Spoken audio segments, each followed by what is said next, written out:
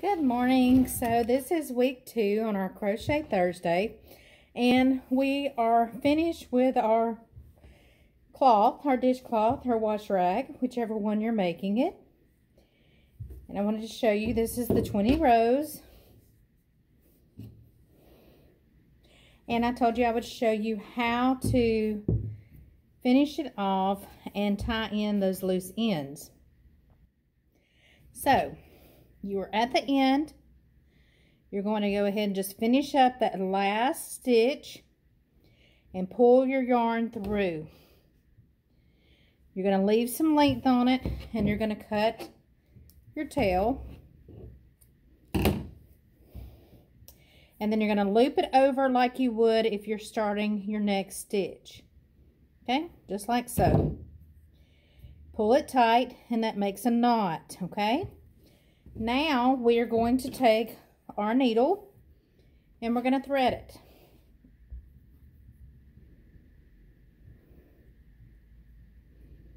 Okay, so now we've got it threaded through. Like I said, we're just going to weave it in and out. And the more you crochet and the more you do, you can do designs and edging on your patterns. You can make scallops or little loops if you want.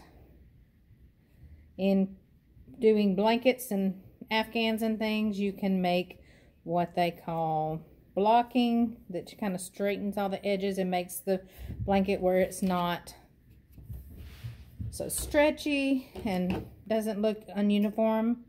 So you're going to cut that extra little bit off when you're done, and you see how nice that leaves that edge? That's what you want. Okay, so for Crochet Thursday, this was our single crochet, okay?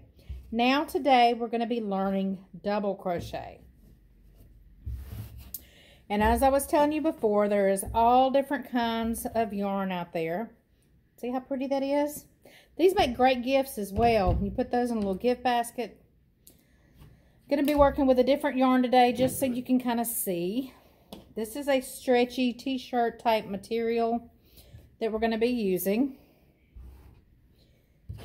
You can use the cotton steel, or you can use acrylic for this. Totally up to you. But if you're going to be making something for the kitchen again, you want to make sure that you use the cotton. I'm doing this just for general purposes so you can see. So you're going to do your slip knot again. Again, you just pull it over, make your X, grab through that loop, pull it through. You've got your slip knot. All right, we're going to move it down to our hook. Today I'm using the K hook, which is the 6.5. So I'm going to yarn over, just as I would if I was doing the single crochet. Again, you want to make sure that your foundation stitch, your foundation row, is even. That you're keeping each one of your stitches very similar and uniform. Remember, you don't want to make it really big and sloppy. I'm going to show you like that. Because if you got some of your stitches nice, and then some of them really big and gaping, you're going to have a big gaping hole in your project. It's going to be very loose and sloppy, and that's not what you want. You also don't want to pull it so tight and stitch that you can't get that hook. I'm going to show you. That you can't get that hook through that thread. See, you don't want to go through. It's fighting it. So again, make sure that your foundation stitches are uniform.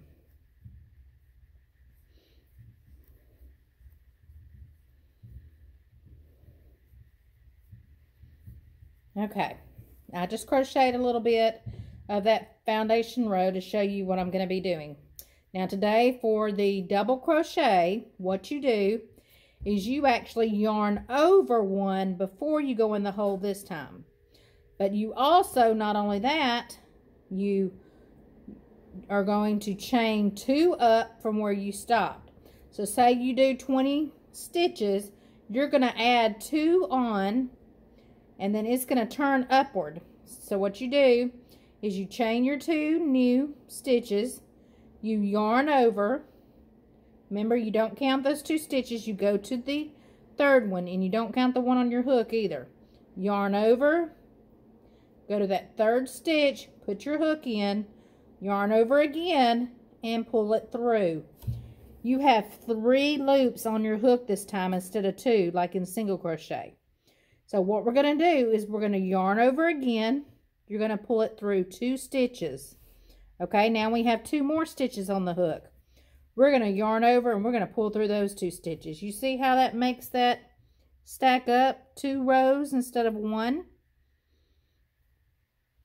So you've got the row you started with and then the next row. So now we're going to go to the next hole, but first we're going to yarn over. See, in single crochet, you just went straight into that loop. I'm going to show you the difference. See, it made it shorter.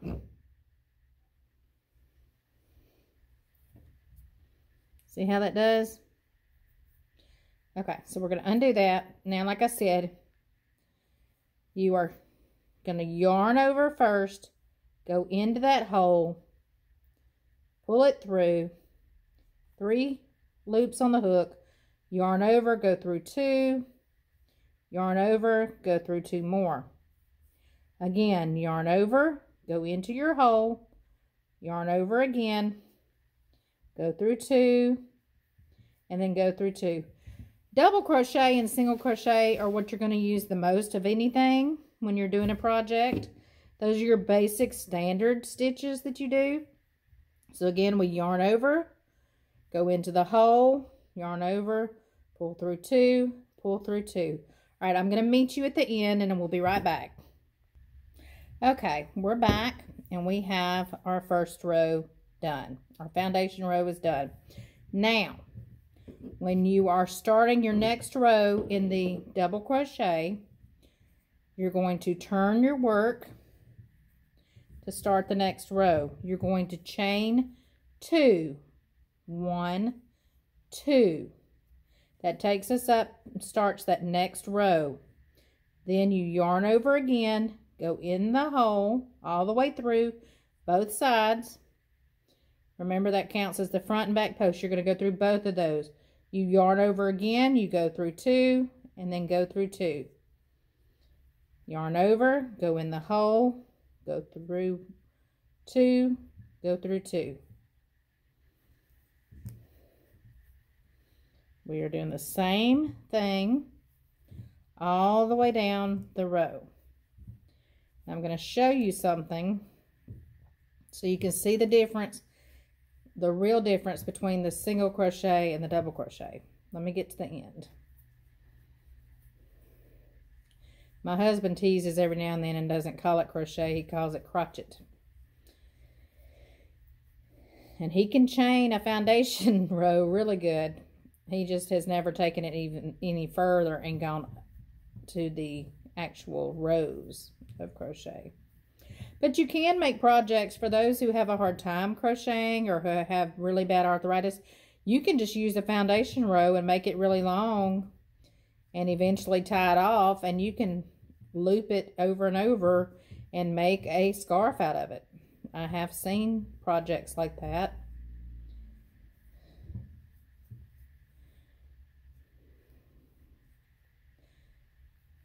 Okay, we are at the end.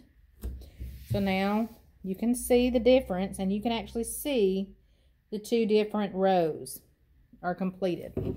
Now, I'm going to show you, and this is another reason I did different colors, so you can see the difference. This is 1 row. See the difference in the double crochet?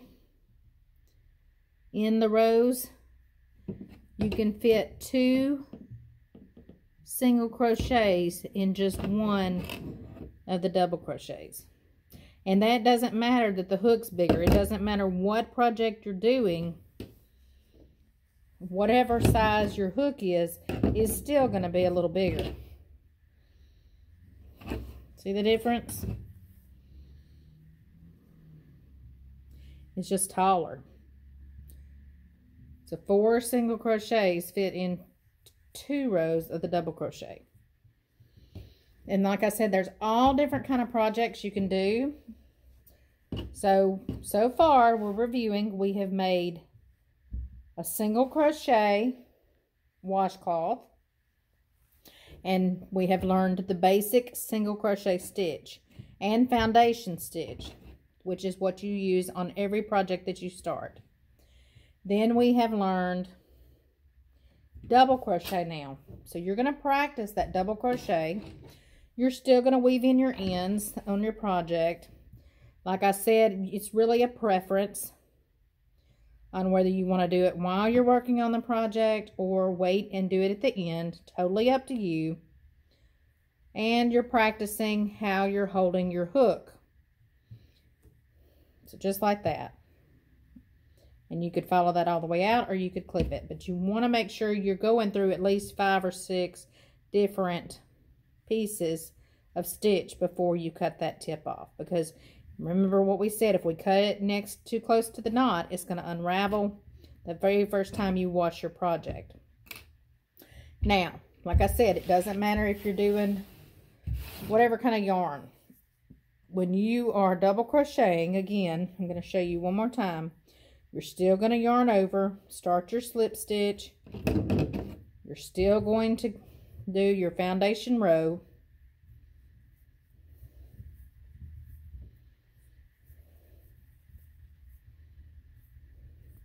And then you're going to chain 2 to go up.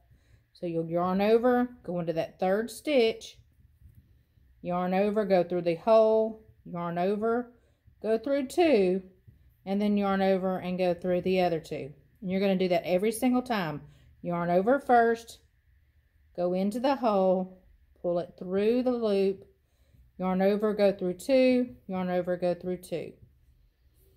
All right, I'm going to do that again. Yarn over, go through the hole, yarn over through the yarn, pull it through, yarn over, go through 2, yarn over, go through 2. And like I said, you can go on YouTube, look up all kinds of different stitches, all kinds of different patterns. But you can see it's looser, there's more spacing, and it's not going to be as tight knit. And it's all on preference, and it all depends on what you're making as to whether you want it to be loose or not. And again, you're going to practice your tension the whole time you're doing your project. But your homework for this week in Crochet Thursday is practicing the double crochet. Remember, working on your foundation rows, making sure everything's uniform. Chain 2 to go up to the next row, turn your work, or you can turn your work, then do the double crochets. You just want to make sure you turn it so that you're going the opposite direction. Now, some patterns call for you to do one thing on the front and then something different once you've turned your work. We're not there yet, but I just want you to be aware. There are endless patterns, endless stitching.